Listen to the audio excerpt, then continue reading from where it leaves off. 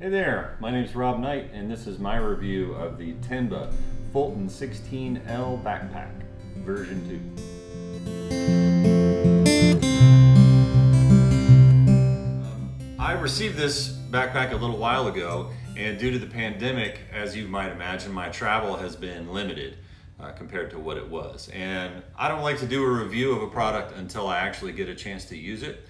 And I just got back from Costa Rica a couple of weeks ago, which was my first opportunity to actually pack up the new Fulton backpack and use it in the field. And I'm going to talk about the things that really stuck out to me that I liked, and a few things that I didn't like, and then I'll go into kind of what I put into the bag. Now, the first thing I noticed when I started to actually use the bag, take it to the airport with all my gear and try to, actually carry it around, was just how comfortable the harness is. And honestly, I didn't expect that. This is not the usual Tenba access bag that I normally use that has an obviously, technically designed harness, and it's very comfortable, and I really enjoy that. But honestly, the Fulton bags look sort of like what you'd call a lifestyle bag, right? It doesn't look like it's necessarily a serious photography bag, so to speak, but man, the shoulder straps on this thing were so comfortable. And the way that they're attached here with a little seatbelt webbing at the top makes them really flexible. The padding is very thick. I found that the sternum strap was easily adjustable to just how I like it. And I was pleasantly surprised how comfy the bag is to wear when it was fully loaded. It does have a waist belt that you can remove, and honestly, I would probably remove it in the future. It's just not a big enough bag, at least the 16-liter size, for me to warrant wearing the waist belt. So I just kind of looped it and kept it like it was, and didn't find myself using it very much. But it just comes off with a simple tri-glide type of a buckle there. So that's cool. I love that it has a handle on the top. Tenba is really good in my experience with when you go to grab a bag, it seems like all my Tenba bags, there's always a handle where I want to grab it, and I love that. That's great. This pocket on the side is the perfect size for a water bottle, kind of a great big water bottle. It's a stretchy pocket on one side. They do have little adjustable straps here, so if you wanted to put, say, a jacket or something like that here, that would be great for that.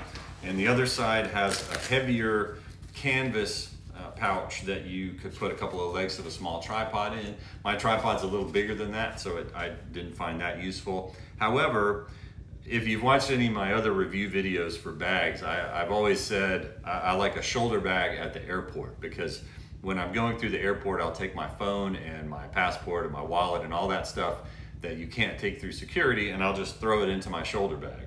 Well, what I found with this Tenba bag, with the Fulton, is that I would use this side pocket. It's a perfect size. Throw your phone in it, your wallet, then you throw it through security, no problem, and you can get it out very easily.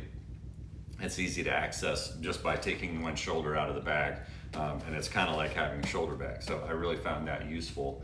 The one thing that I didn't really dig with the Fulton backpack was the trolley strap, and I love that it has a trolley strap, and I really like a bag that has this strap. And the idea here is that when you're using your rolling luggage, you just loop this strap over the handle, and then it keeps the bag, and you don't have to wear it the whole time you're in the airport.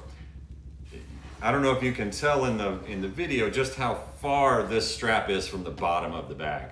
And I found that with the two suitcases that I tried to use it with, the handle of the suitcase is basically at the exact same height as this trolley strap. So I would basically have to hold the trolley strap to keep the bag on there.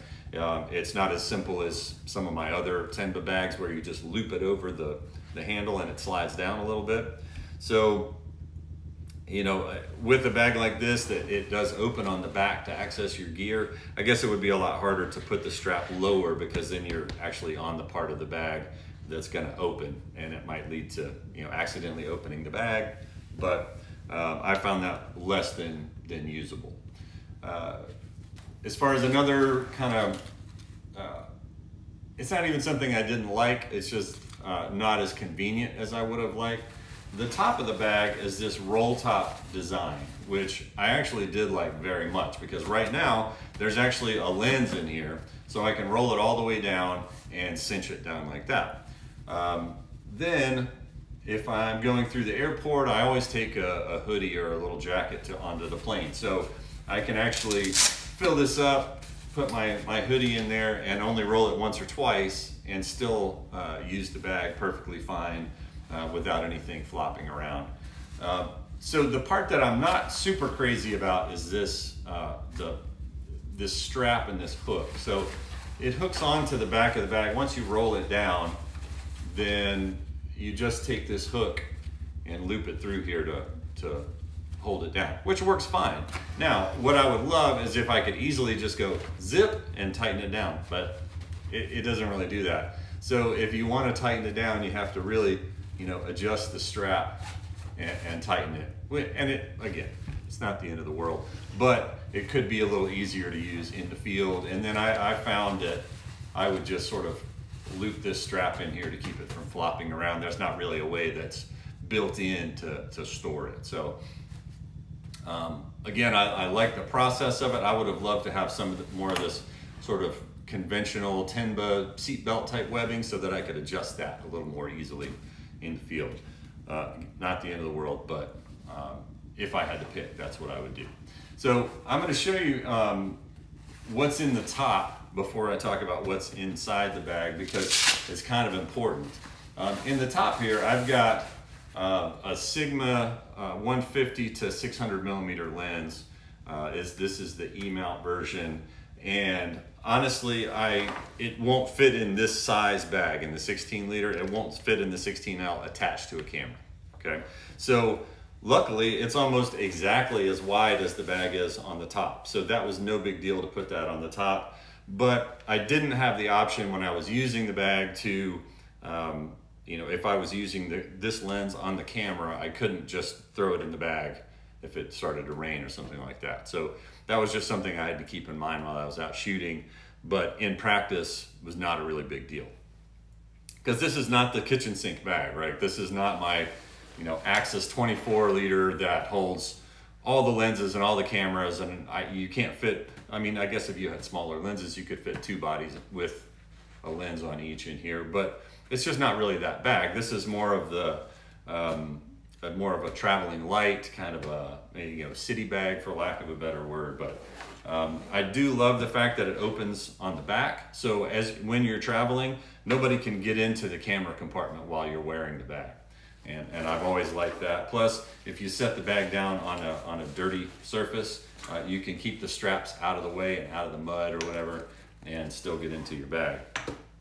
You can also keep the waist belt around you and open it in front of you and get into it without taking the bag off at all. So the padding here is really nice. It's got that air mesh that a lot of Tenba bags have, which I like. No pockets on the lid at all, but I've got one camera body with 24 to 105 millimeter lens. I've got, this is the big Sigma, what is this? 14 to 24 millimeter f2.8 wide angle lens. Fits in here just fine. But you can see this big boy, I could put it in here, but it's gonna take a lot of space and really limit the usability of the rest of the bag. I've got a little 35 millimeter lens here.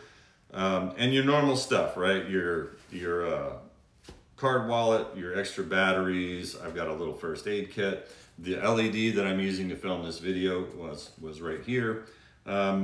So again, this is not the kitchen sink type of, you know, I'm gonna shoot anything and everything for 6 weeks type of a bag.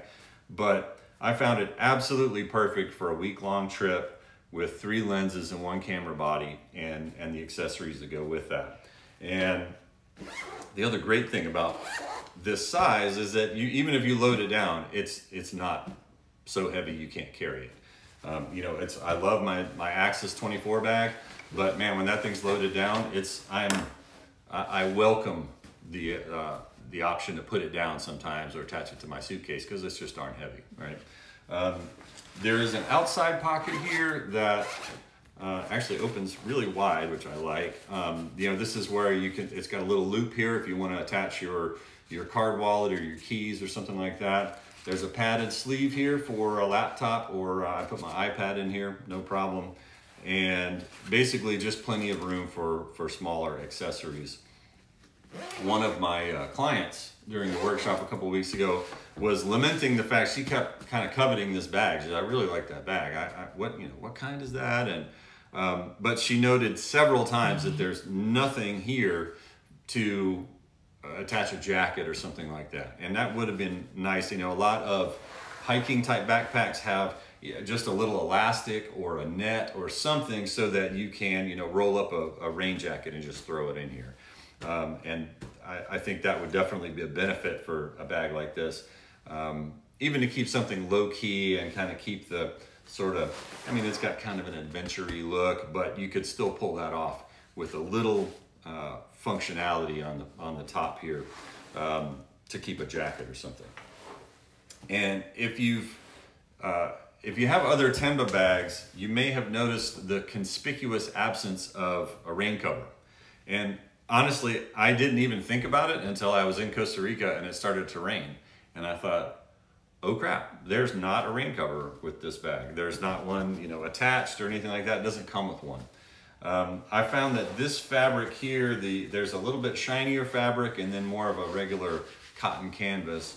I did get in the rain a little bit, not really a big downpour, but it shed the rain pretty well, and it basically kept the inside from getting wet, which is great. And you know, if you do get caught out in the rain, at least your gear is behind 3 or 4 or 5 layers of, you know, the exterior of the bag and then the padded pocket underneath.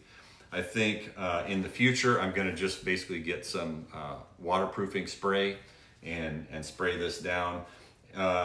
Something else I would keep in mind in the weather would be to keep the zippers down to the side, because the zippers are not sealed, but the best you could do would be to have so that the gap between the 2 zipper pulls wasn't just right on the top.